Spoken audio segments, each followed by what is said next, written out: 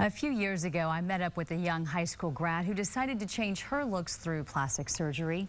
And here's her story.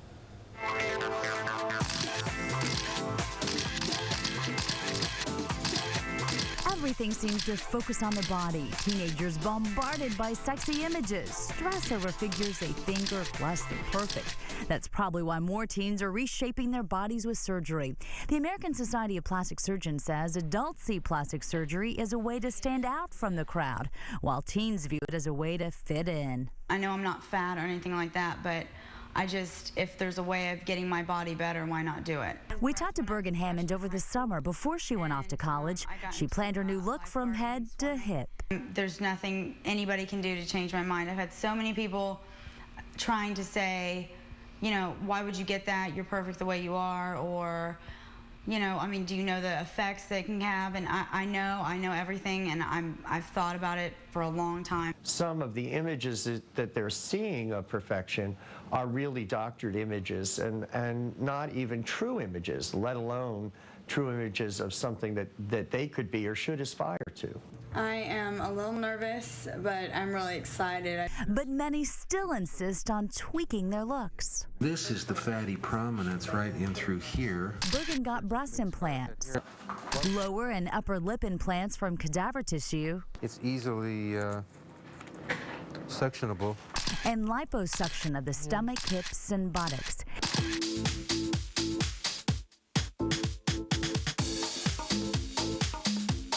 It may seem extreme for someone so slender and beautiful to begin with, but she does have her mom's support.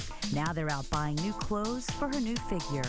Bergen has heard plenty of criticism among the compliments. I've gotten probably more people saying, you know, why did you do that? But it's really not. It's not their body. You know, I'm doing this for me. I'm not doing this for them. Dr. Franklin Rose says he feels comfortable operating on teens when his patients have the right state of mind, like Bergen. But we do many, many patients post-high school on the way to college, or sometimes in the middle of high school. And if you screen these patients carefully and make sure that they're suitable candidates, well-adjusted emotionally, these patients for years have done very, very well. Most of Bergen's friends got their breast implants in high school. Now another is consulting with her plastic surgeon. At first, I was like, why is she getting this? She's so pretty. And then I saw her and was really, really surprised. And now I want it. Dr. Sargent believes parents and role models can influence teens to think beyond their looks. I think that what parents really need to do is to make sure that they value each child as they are, as best as they can. Make sure that each child has opportunities to excel, to be successful, to be competent. Make sure that each child feels, you know, a focus of attention that's unique and emphasizes their strengths. So what causes poor body image for young women? You know, we see it, like Bergen said, everyone tells her, you're beautiful, why would you do that? But we see that more and more, and teen plastic surgery is really on the rise. That's right. And you know, Melissa, nobody comes into the world with a poor body image. In other words, your body image is formed by your parents, those closest to you, by your good friends, and by the media.